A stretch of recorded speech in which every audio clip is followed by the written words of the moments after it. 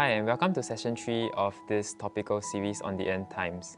My name is Luke and today I'll be sharing about 7 practical steps in approaching the study of the end times, some important dates in history as well as some key books in the Bible to kickstart off this journey of studying the end times. So let's just jump right in. The first step in approaching the end times is to set your heart to it, to posture yourself in receiving from the Lord. The end times topic may seem a bit overwhelming and there are things that you have to relearn, there are things that you have to unlearn. Just come before Him with the spirit of humility, come before Him with an open heart and posture yourself in receiving from the Lord because that's what ultimately matters. The second step is to gather detailed information from the Bible, and the Bible has to be the ultimate benchmark of what the truth is, of what God is going to do. And every information, every detail has to be gathered from the Bible, right? Because this is the very word of God that He has given to us. There are at least 150 chapters in the Bible pertaining to the end times, which is almost twice as many scriptures pertaining to the second coming as compared to the first coming of Jesus. So this is the second step, gather detailed information from the Bible. The third step is to develop clarity. Be diligent, be intentional, set a simple 5-year plan in studying this end time guide. Set charts, mind maps, things that would help you in gaining clarity. If you are doing this together as a team or with a community of people, dialogue with one another, wrestle with God, and even engage your heart with Him as you study this topic, as you read the Word, for that is where you gain greater clarity. The fourth step is to develop a personal conviction.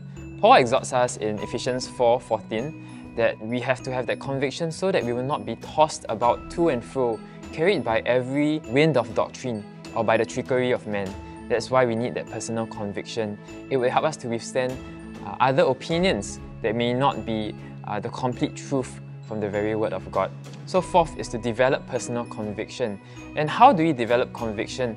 This is the fifth step, which is to pray. Simply praying, engaging your heart with God, telling Him that this is what you want, even meditating on the Word. And as you pray, as you engage your heart, as you wrestle with Him, that's where God will give you even greater clarity, understanding and that conviction. Bathe the study of end times with prayer and birth the understanding of the end times through prayer. The next step is to simply respond. Conviction has to give rise to a response. Response is now, change takes time. And if we have a wrong attitude of we have time, we don't have to study this now, eventually it may lead to passivity, it may lead to lukewarmness. And if we keep hearing this on and on without responding, eventually our hearts will become dull. So that's why it's so vital to respond to Him. Last but not least, the seventh step is to be the voice. As we gain clarity, as we gain understanding, as we read through the Word, as we pray and have that conviction in our hearts, it has to give rise in speaking it forth to those who have yet to hear.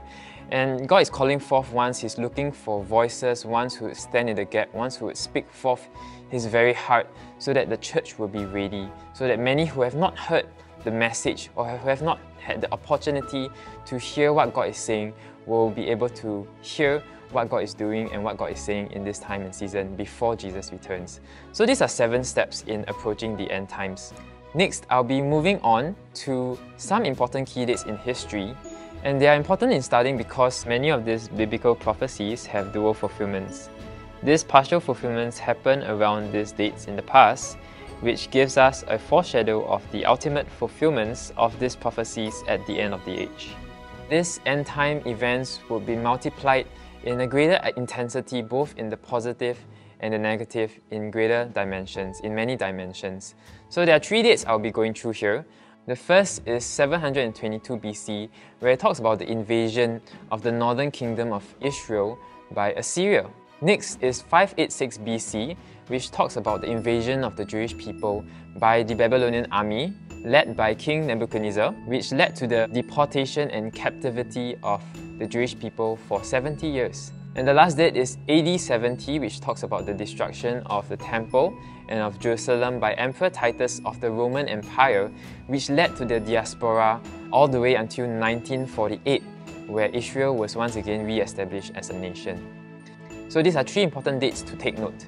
Next, we'll be moving on to some key books in the Bible related to the end times. As previously mentioned, there are at least 150 chapters in the Bible pertaining to the end times. And today, in this session, I'll be running through a few key passages in both the Old Testament and in the New Testament to kickstart your journey in the study of the end times.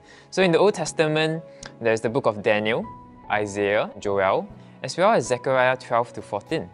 And in the New Testament, we have Matthew 24 to 25, Mark 13, Luke 21, 1st to 2nd Thessalonians, and the book of Revelation.